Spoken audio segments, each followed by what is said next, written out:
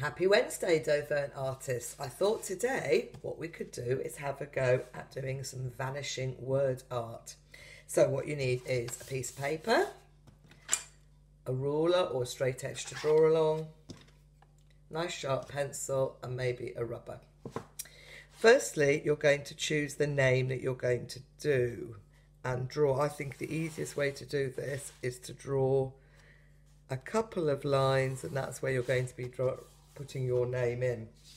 Now you're going to be doing it in block letters like this.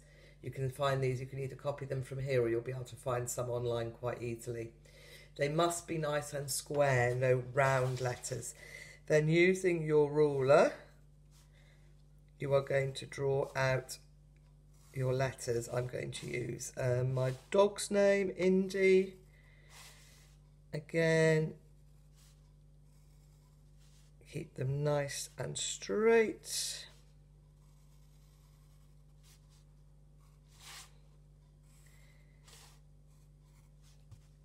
Where you've got your D, you're going to have to just make a little squared off edge or a little triangle edge there. Indy's becoming quite famous now in artwork. So whatever word you're choosing to do,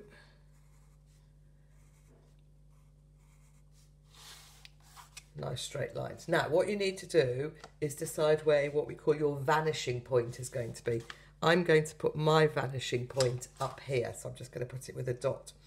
Now what you're going to do is look at the top point on each letter, and you're going to draw a line using your ruler from that point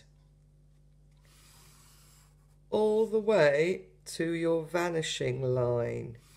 Keep your ruler nice and steady as you do it.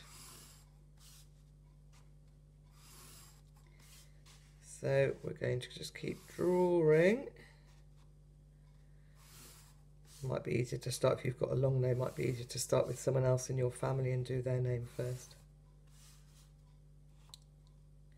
So all those points, all the way to the vanishing point, and you can see it's already creating an illusion.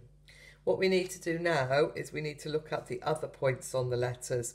So with these, what you need to do is again start from the point, but once you are getting to another letter, stop behind that letter.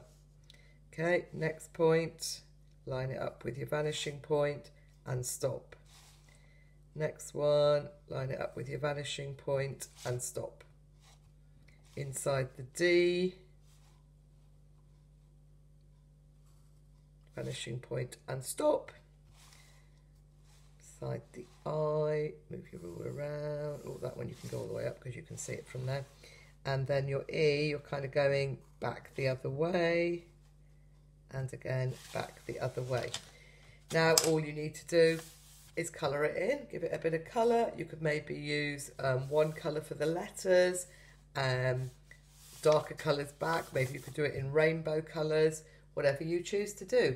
Have fun. Bye for now.